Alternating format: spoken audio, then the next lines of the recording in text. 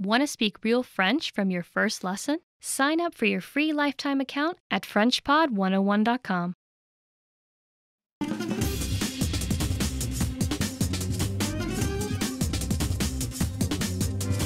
Hi, welcome to Introduction to French. My name is Alicia, and I'm joined by... Hi everyone, I'm Candice. In this lesson, you'll learn the basics of French grammar.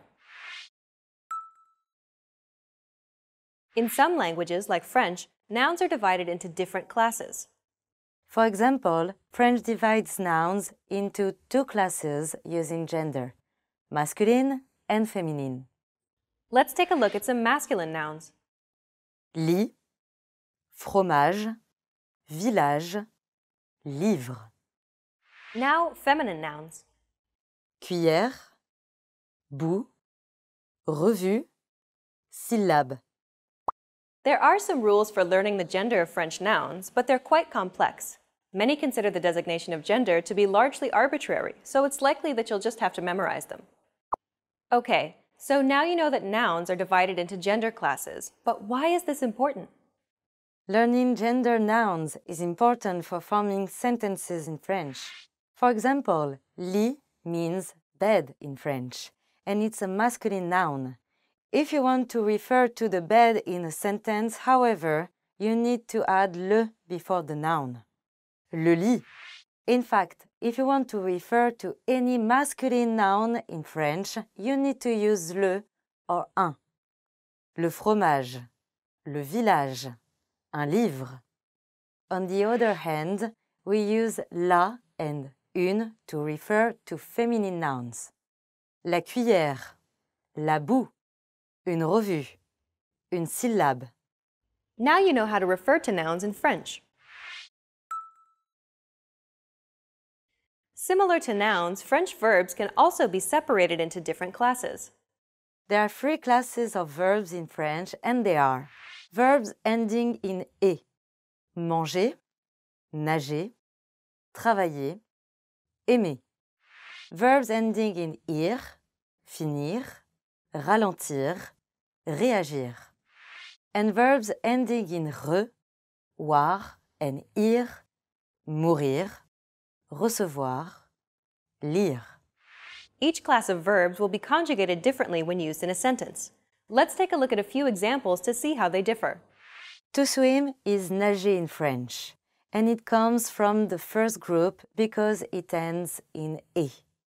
I swim in the present tense would be, Je nage, past tense would be, je nageais, and the future tense would be.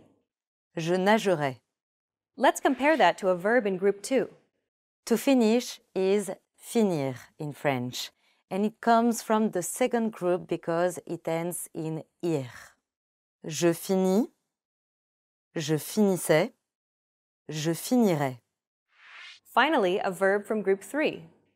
To read is lire in French, and it comes from the third group because it ends with re. Je lis, je lisais, je lirai. We'll teach you how to properly conjugate verbs of different classes in future lessons. For now, just know that there are 3 different categories of verbs in French. Okay, now you know about nouns and verbs in French. Let's learn how to form basic sentences in French. Forming sentences in French is quite simple, especially for English speakers, as French uses the same word order as English. Consider the following example. Le garçon mange un gâteau. In English, this sentence means, the boy eats a cake. If we break down the French sentence, we can see that the order matches the English sentence one-to-one. Le, de, garçon, boy, mange, eats, un, gâteau, cake. We can create basic sentences in French simply by exchanging English words for French words. Notice how we use un here, because gâteau is a masculine noun. If the object had been a feminine noun, we'd have used une instead. We can create any basic sentence in French by starting with a subject, in this case, the boy.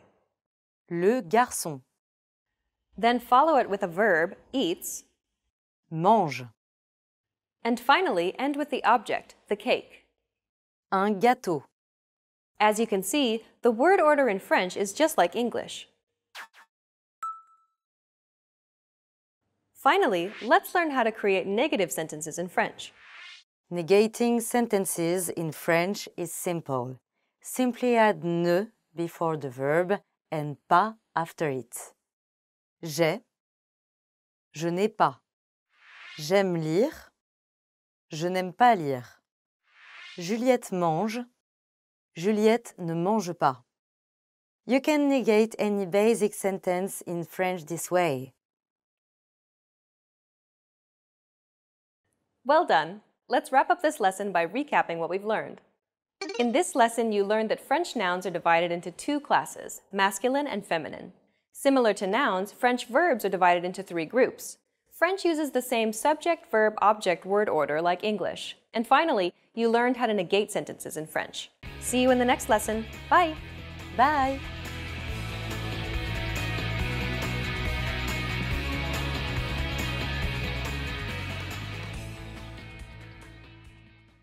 Hi everybody, Candice here. Welcome to Ask a Teacher, where I'll answer your most common French questions.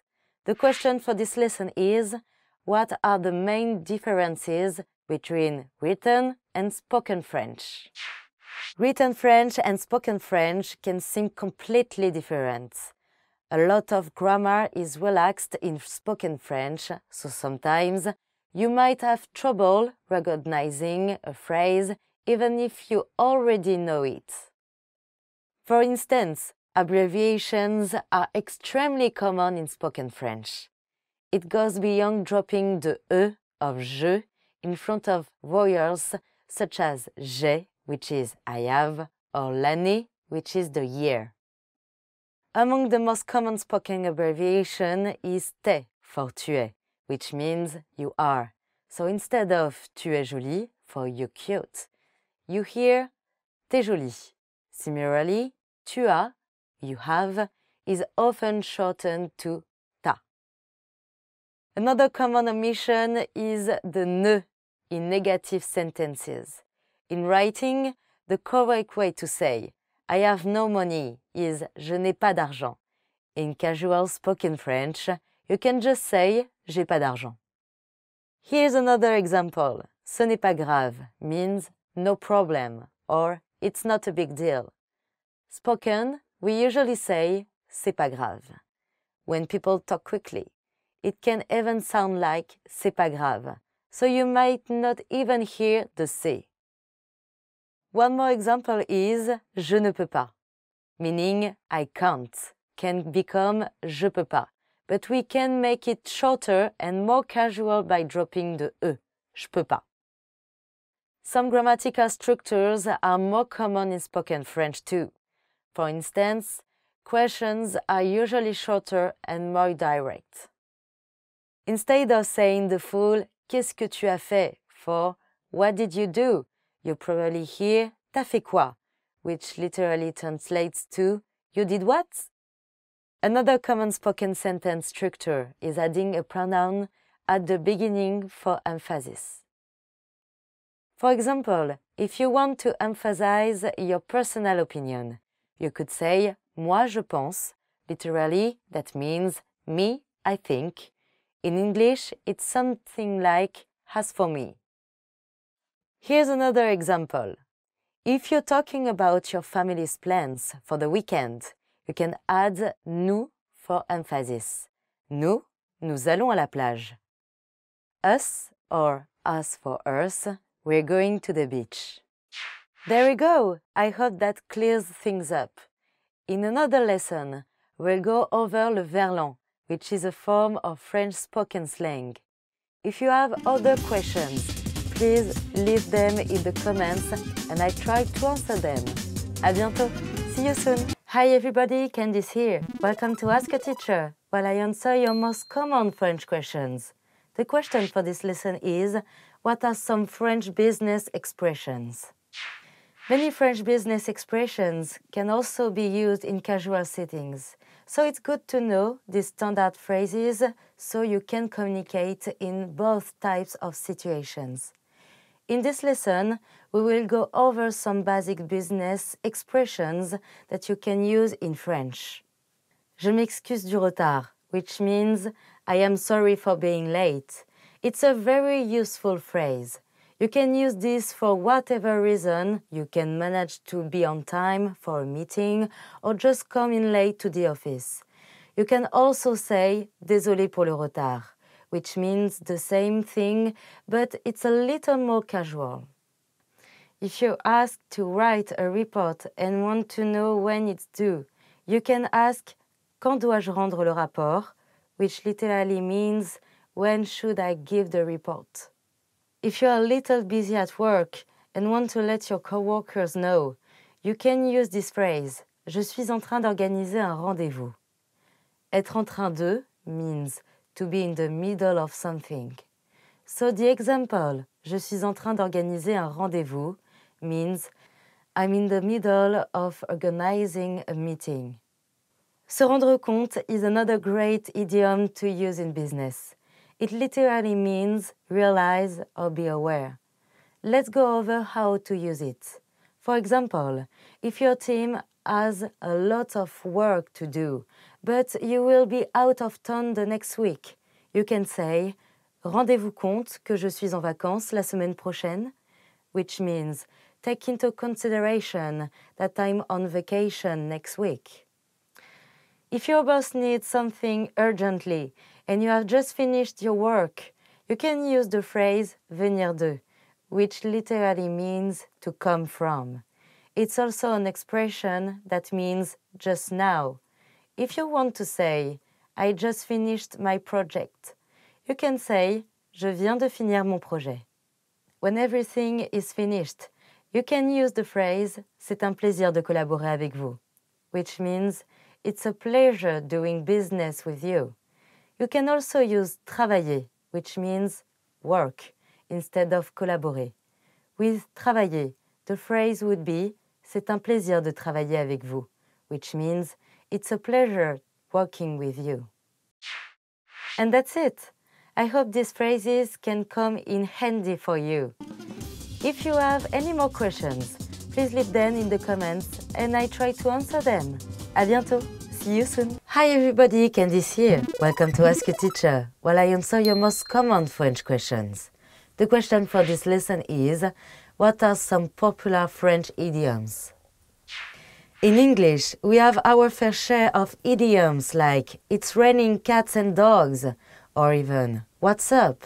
They might not make much sense literally, but they are commonly used in everyday conversation.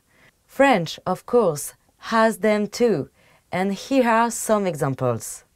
Faire la tête means to sulk, but its literal translation is actually to do the head. It's used when someone isn't happy about something and in a bad mood. For example, elle a fait la tête toute la journée. She sulked all day. We also have coup de foudre, which literally means a strike of lightning. But as an idiom, it means love at first sight. Pretty fitting, actually. Ça marche is one you'll come across every day. Marcher means to walk, but ça marche means that works. English speakers might recognize this following one. Il fait un temps de chien, literally, it's a dog weather. It means, as you might have guessed, it's terrible weather. Here's a funny one. Arriver comme un cheveu sur la soupe. It literally means to arrive like a hair in the soup.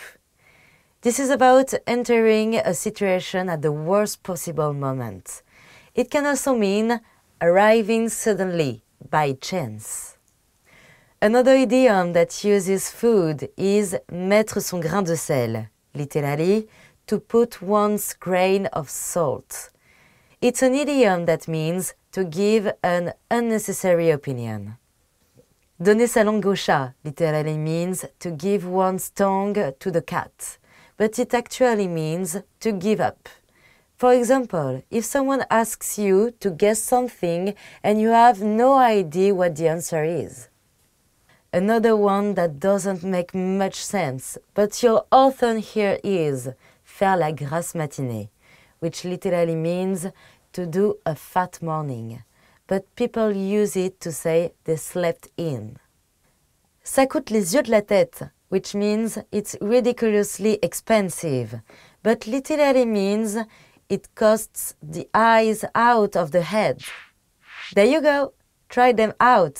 If you have any more questions, please leave them in the comments below and I try to answer them. À bientôt! See you soon! Salut, je m'appelle Ingrid. Hi everybody, I'm Ingrid. Welcome to FrenchPod101.coms, le français en 3 minutes.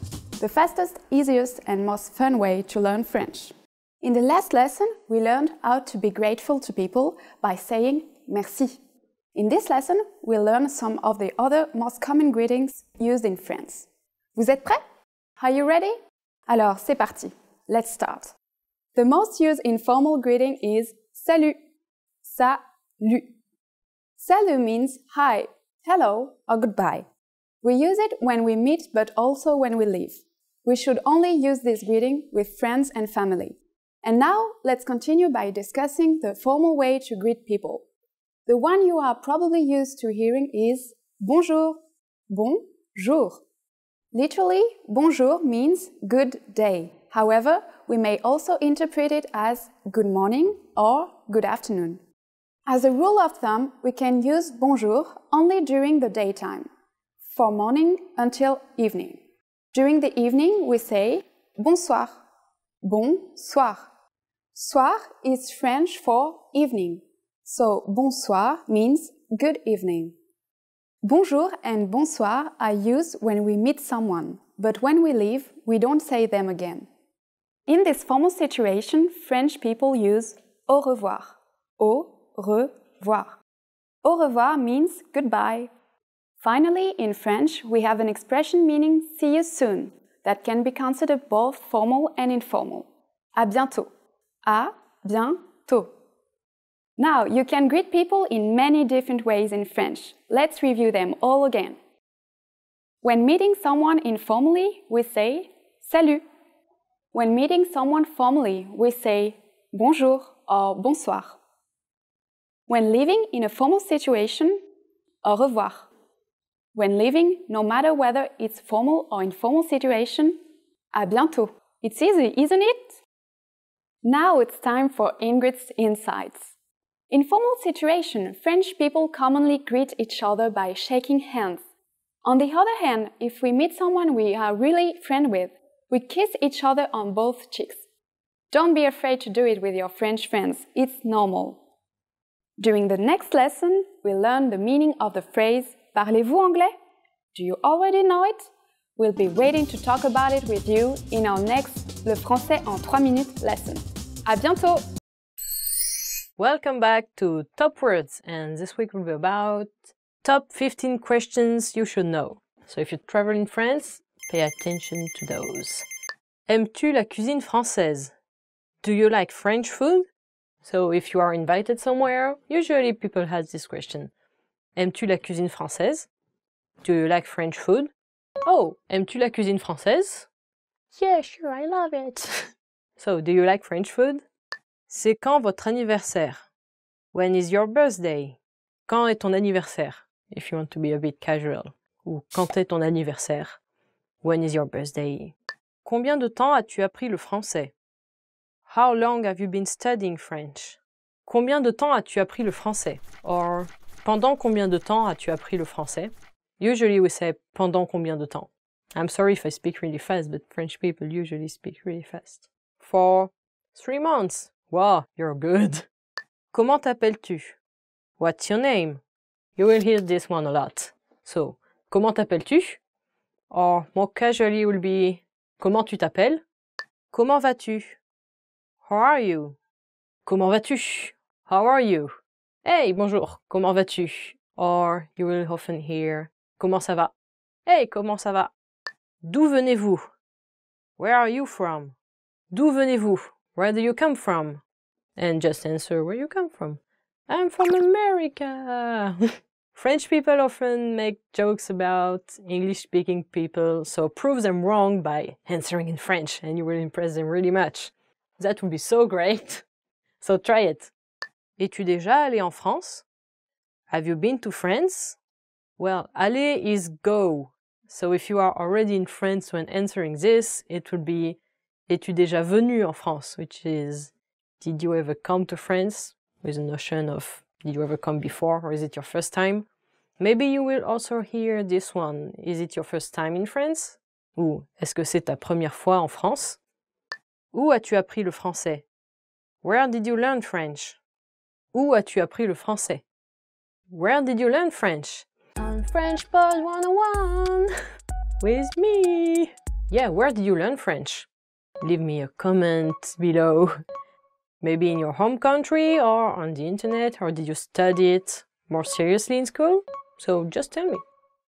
Où habitez-vous? Where do you live? I used to live in the south, so between Spain and Italy. It was a nice place, full of sun and everything.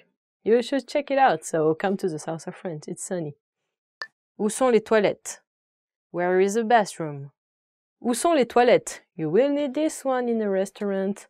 Toilette is a plural word in French. We used to make a joke that French toilets are so dirty that you have to check many of them before finding a decent one. That's why it's a plural name. Some toilets you have to pay to access them actually in public places. So be careful. Sometimes you need a coin, especially in stations like train stations. Où travaillez-vous? Where do you work? Où travaillez-vous? Where do you work? I work on the internet. It's a worldwide place. So, and after this one, usually you will be asked, what do you work in? Or what's your job? Quel est ton travail? Ou dans quoi travailles-tu? Here you go. Qu'avez-vous dit? What did you say? Qu'avez-vous dit? Or you will often hear, pardon? Or excuse me? Like, I'm sorry, like I didn't catch you. So, pardon, excusez-moi. Or, can you repeat? Pouvez-vous répéter? So if French people say that to you, just try and repeating what you said.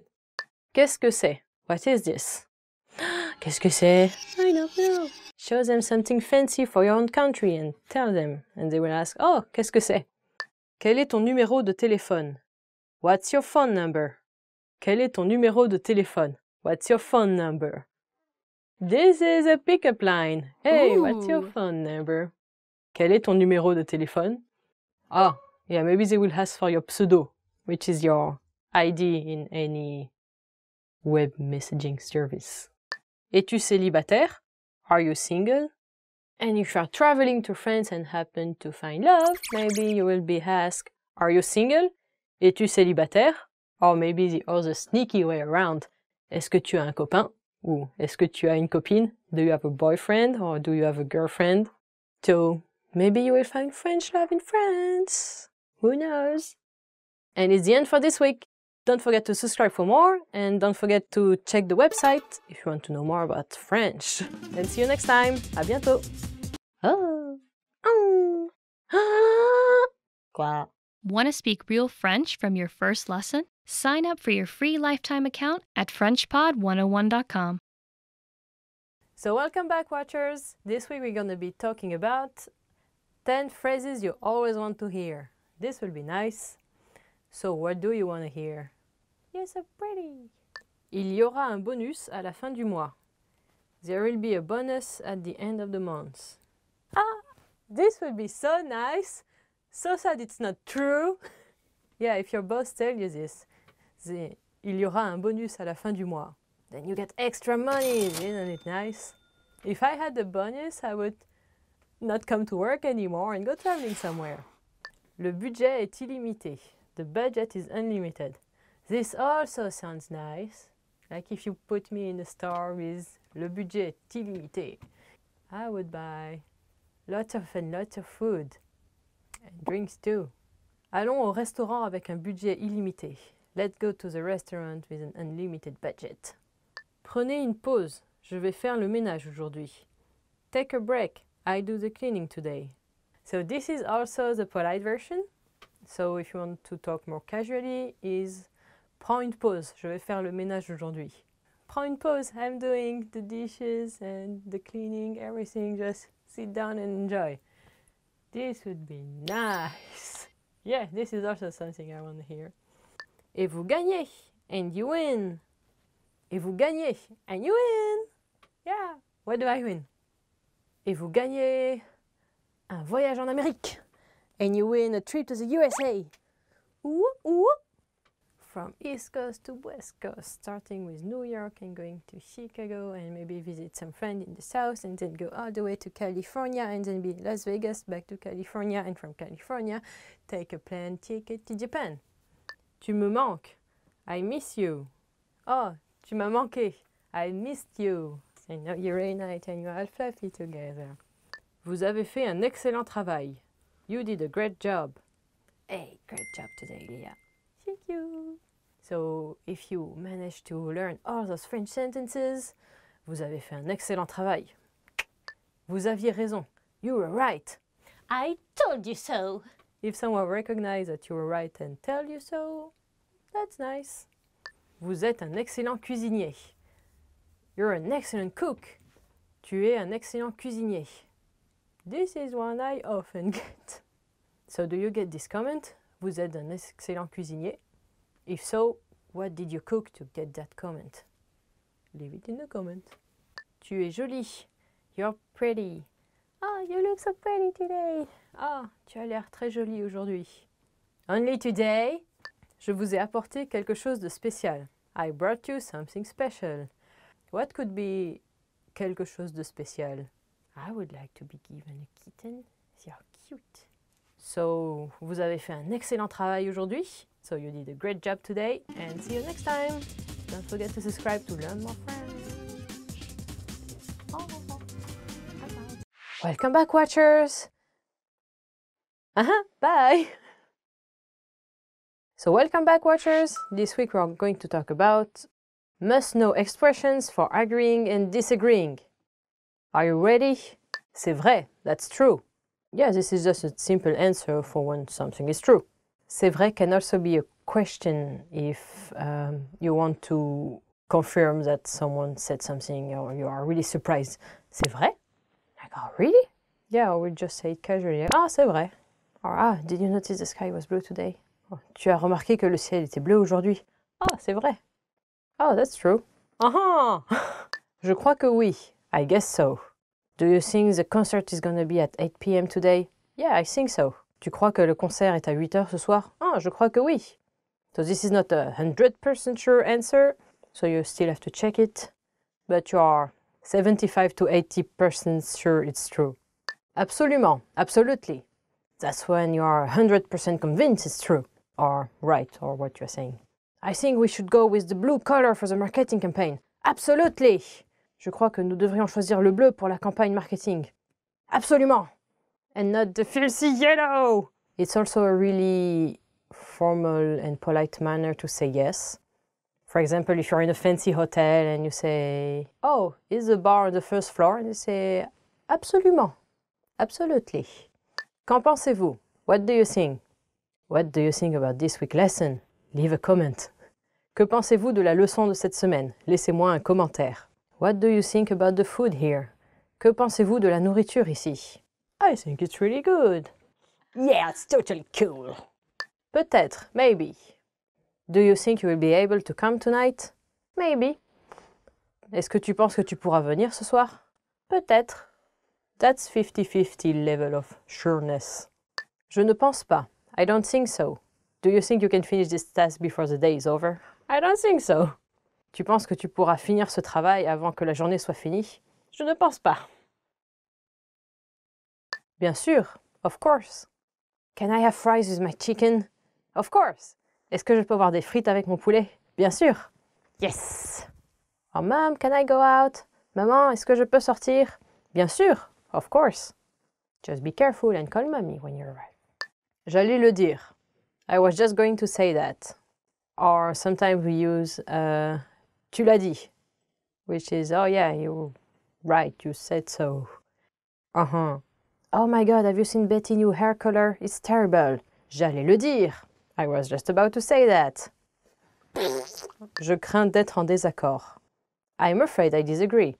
That's racist, you twat. Je n'aime pas la musique pop. Je crains d'être en désaccord. I don't like pop music. I'm afraid I disagree. Hey, what kind of music do you like, guys? Leave a comment. Aucun doute là-dessus. No doubt about it. Here you are 120% sure. It's true. So use it when you are only really sure. This episode of Weekly Word is going to be awesome. No doubt about it. Cet épisode de French Weekly Words va être super bien.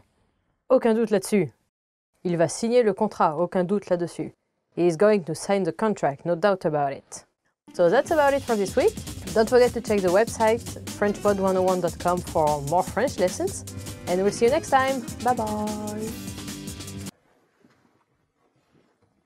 Want to finally start speaking in your target language? In this guide, you'll discover the top 7 ways to practice speaking on your own with our lessons. Let's begin.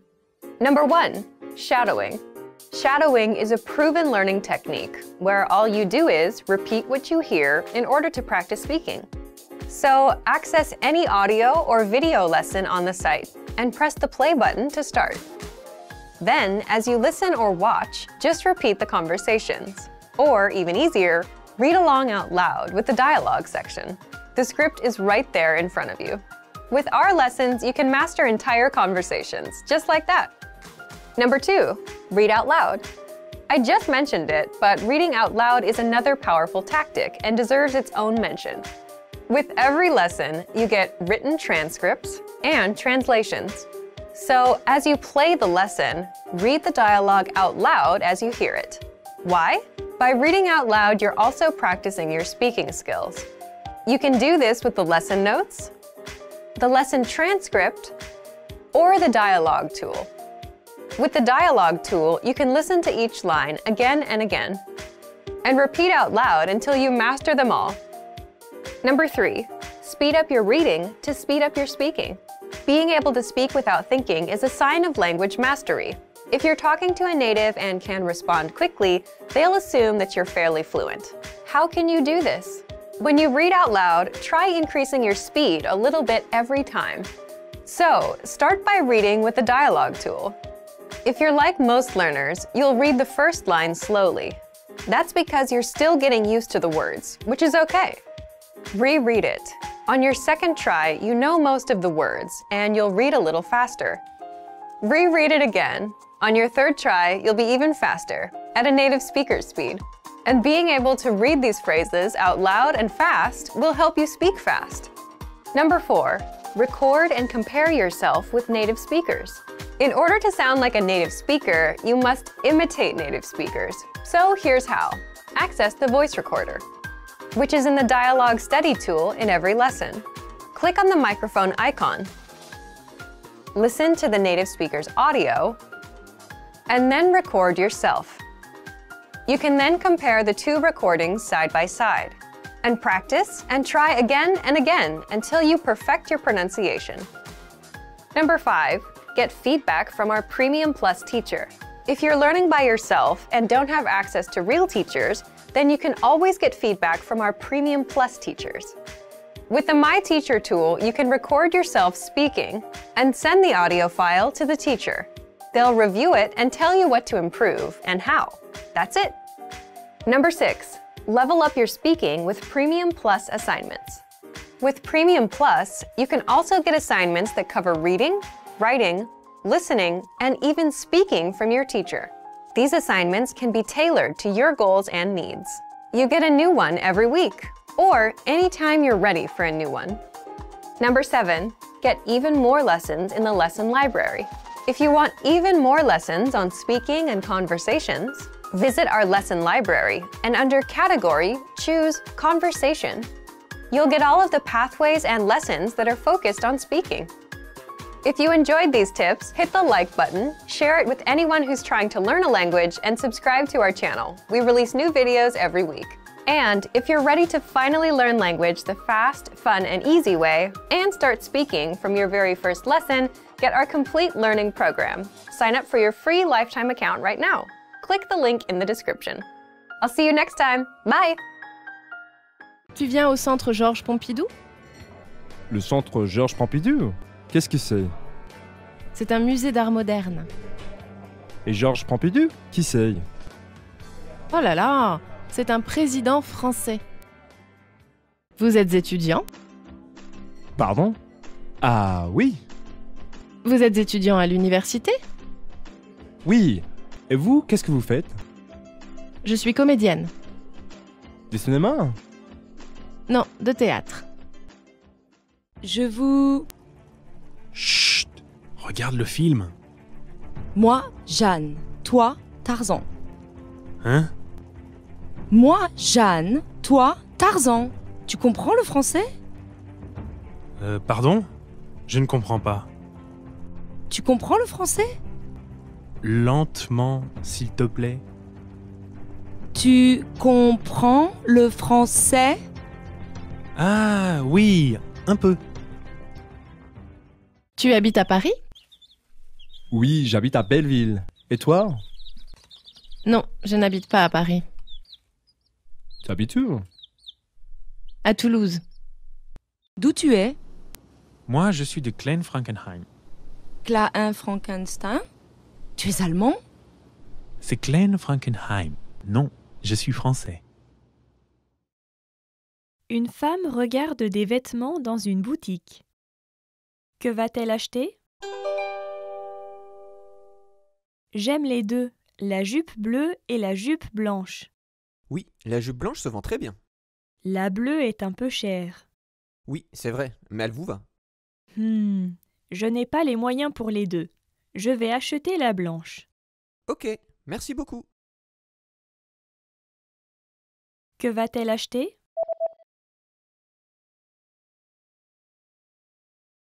Une femme regarde des vêtements dans une boutique. Que va-t-elle acheter? J'aime les deux, la jupe bleue et la jupe blanche. Oui, la jupe blanche se vend très bien.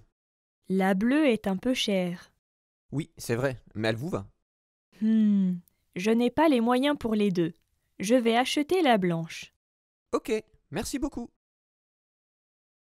Un homme et une femme discutent. Combien de personnes au total vont venir à la fête? La fête va avoir lieu demain. Qui vient à la fête? Nous deux de mes amis et le professeur. Ça fait donc 5. Oh, et le professeur vient avec sa femme. Très bien. Combien de personnes au total vont venir à la fête?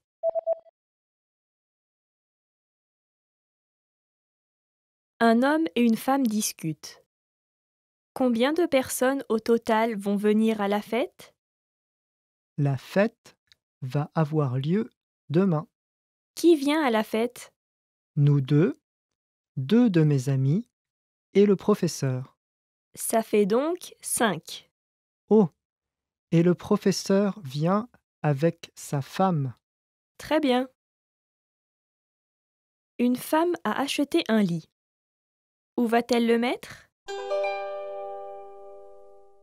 Le lit est grand. Oui, je ne peux pas le mettre vers la porte. Mettons-le au fond de la chambre. Est-ce mieux de le mettre au milieu? Non, mettons-le dans le coin. Ok, ça sonne bien. Tu peux m'aider à le soulever? Où va-t-elle le mettre?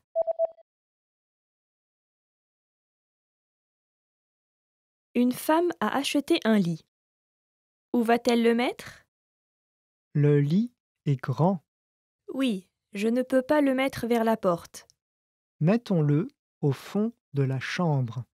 Est-ce mieux de le mettre au milieu? Non, mettons-le dans le coin. Ok, ça sonne bien. Tu peux m'aider à le soulever? Un professeur parle à ses étudiants. Qu'est-ce que les étudiants vont apporter? Demain, nous irons au musée.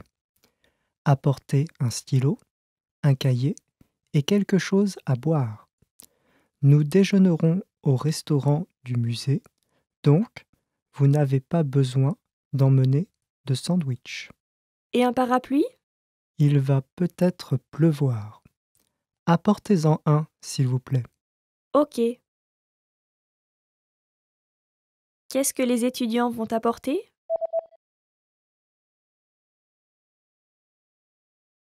Un professeur parle à ses étudiants. Qu'est-ce que les étudiants vont apporter? Demain, nous irons au musée.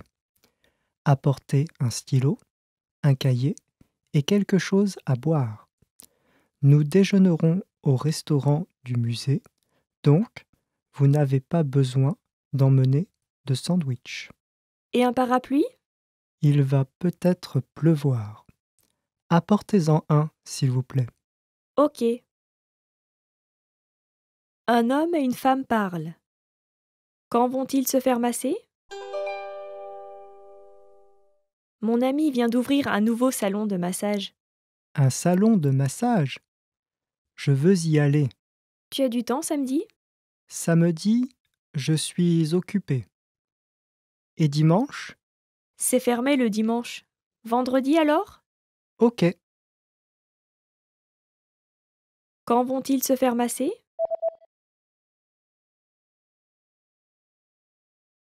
Un homme et une femme parlent. Quand vont-ils se faire masser? Mon ami vient d'ouvrir un nouveau salon de massage. Un salon de massage. Je veux y aller. Tu as du temps samedi? Samedi, je suis occupé. Et dimanche? C'est fermé le dimanche. Vendredi alors? Ok. The top 15 words chosen by fans. So you choose words and let's talk about them. What did you choose? Let's see. Super. Awesome. Awesome. You guys are awesome. Vous êtes super. So awesome. Trop super. It's awesome. C'est super. I'm awesome. Je suis super. What's awesome to you? Leave a comment. À bientôt. See you soon. Yeah, it already ended. See you soon. No, it's not. Okay, whatever. So à bientôt is just see you soon, and you can say it when leaving your friends. Ah, à bientôt. Anytime you would use see you soon in English, same way. Aimer, love. Kyung, kyung, little heart with tiny horns. I should do it like that. I love you. Je t'aime. No, I'm shy. To love someone. Aimer quelqu'un. Do you love someone? I do. Yeah, I'm gonna hide in here. I love platypuses. J'aime les ornithorynques. They are so random, right? You like random animals. I love them too. Le pain. Bread. French people love their bread. J'aime le pain. I like bread. To cut slices of bread and put ham and cheese on top. Couper des tranches de pain et mettre du jambon et du fromage dessus. Ham and cheese bread slices, yummies, with butter in between. Bien sûr, mon petit chou. Of course, my little sweetheart. This is making me shy again. My cheeks are red. It's not because I'm sunburned or anything. Petit chou is actually my little cauliflower. Isn't it so cute and smelly? If the wife asks the husband, "Oh, can you buy me a new car?" And the husband be like, "Of course, my little sweetheart." Bien sûr, mon petit chou. Bonjour, hello, or hi. You say it usually in the morning, or any time of the day is actually fine. Bonjour, comment ça va? Hello, how are you? Ça va. It's okay. You can say bonjour, comment ça va? Hello, how are you doing? Ah, ça va. Or ça va bien. Ah, I'm okay, or it's okay, I'm fine. Sourire, smile. I like your smile. J'aime ton sourire. Some guy once said to me, your smile looks so sincere. Ton sourire a l'air tellement authentique. Ah, cheesy. So cheesy. Where is the smile? Show me that smile. Où il est le sourire? Montre-moi ton sourire. We say that to little kids when taking a picture. Français, French. You guys use French as one of your favorite words. Of course it is, or else you wouldn't be learning it. Je suis française. I'm French. Ou parler français. To speak French. Le français, c'est chouette. French is nice. Intéressant, interesting. This sounds really interesting. Ça a l'air très intéressant. Like me. French is interesting. Le français est intéressant. Or else you wouldn't be learning it, right? Whatever. Maintenant, now. I wanna rock right now. I wanna rock right now. Je veux du rock maintenant. Je veux du rock maintenant. I want it now. Je le veux maintenant. Let's do it now. Faisons-le maintenant. Désolé. Sorry. Ah, I'm sorry. Ah, je suis désolé. Like, you made a mistake and be like, ah, désolé. For example, when you bump into someone in the street or in the train, you can say, ah, pardon, instead of désolé. Désolé is more serious, like if you make a mistake, and désolé is more sense of regret. Je suis désolé. I'm sorry. Merci. Thanks. Merci. Thanks is more casual than merci beaucoup. So, oh, you give me the salt? Oh, here. Oh, thanks. Ah, merci. Merci beaucoup. Thank you very much. When someone was very kind to you, you can add beaucoup at the end of merci, which is merci beaucoup, which is deeper level of thankfulness than just merci. So merci beaucoup is kind of respectful and thanks a lot, really a lot. Merci beaucoup de continuer à regarder mes vidéos. Thank you very much for still watching the videos. Souffler.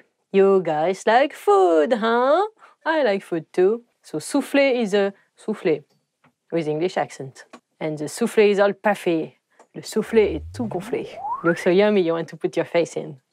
And then it gets all flat and it's depressing and everyone cries again. We don't want it flat, we want it puffy. Great work! Here's a reward. Speed up your language learning with our PDF lessons. Get all of our best PDF cheat sheets and ebooks for free. Just click the link in the description.